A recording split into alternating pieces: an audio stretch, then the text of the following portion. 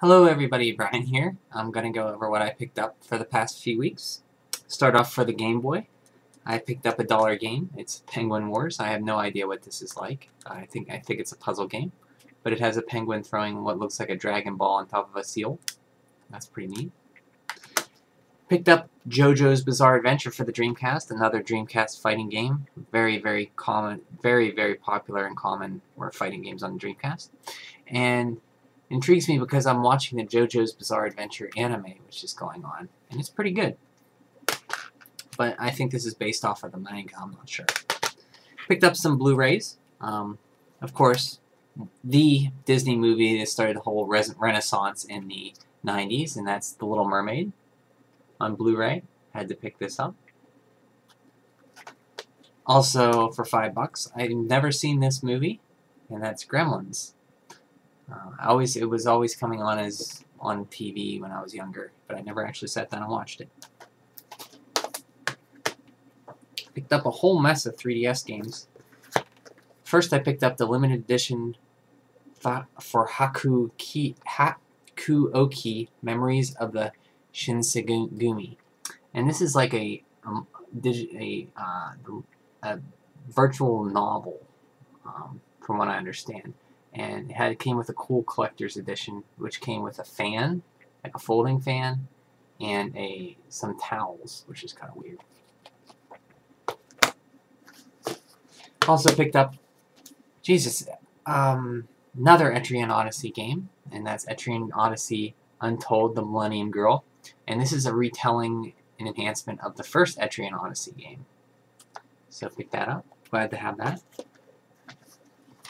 Picked up also, I've been looking for this for a while, Shin Megami Tensei Devil Survivor Overclocked. A remake of the PS2 version, I think. Also Rune Factory 4. I've never played a Rune Factory game. From what I understand, it takes elements of Harvest Moon with an turn-based RPG. So that's kind of cool. I love turn-based RPGs. And the big one yesterday, Pokémon X.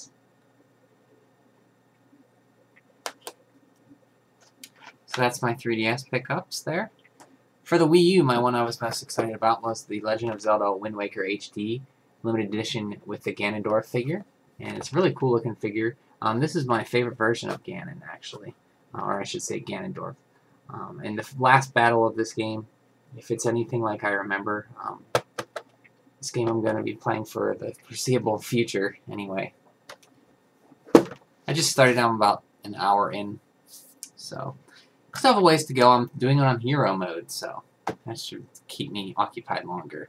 For those who don't know, hero mode, there's no healing items. You don't have to heal through fairies or potions. And I picked up some magazines. The newest issue of Nintendo Force came out, and it's a dual cover with Pokémon X and Pokémon Y. So, always nice to have magazines. I love print media.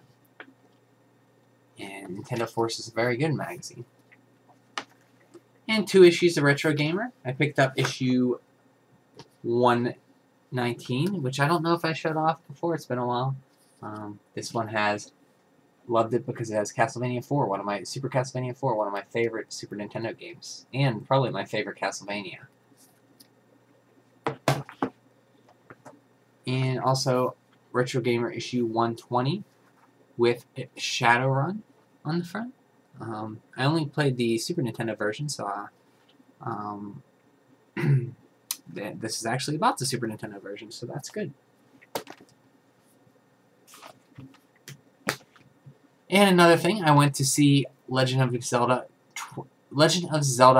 Symphony of the Goddesses, the second season, the second quest, I should say, which, for those who don't know, I went to see Legend of Zelda Symphony of the Goddess back in July of 2012, and they came back to Pittsburgh again, and they played the second quest, which they added some more tracks to their playlist, included a new Wind Waker track with the HD version of the game shown, a whole symphonic section for a playlist for Link's Awakening, which was cool. I picked up a t-shirt which I don't have, but you'll eventually see it when I wear it, and a big poster. So now I have a poster from the first quest and a poster from the second quest, and they're really nice artwork. I like the second one a lot better. It has like a sword, the Master Sword in the stone. The first one's kind of like a haze over the Hyrule symbol. But that was very, very awesome concert, and I loved it a lot. I love Legend of Zelda music. I love Symphony music. I love video game music in general. If you ever get a chance to go to the Legend of Zelda Symphony of the Goddesses tour, give it a shot. It was a great experience. So that's everything I got. I hope everybody had a great week of finds and pickups for gaming or whatnot, or just enjoying the fall time with the leaves coming down. And I will see you all again soon. Bye.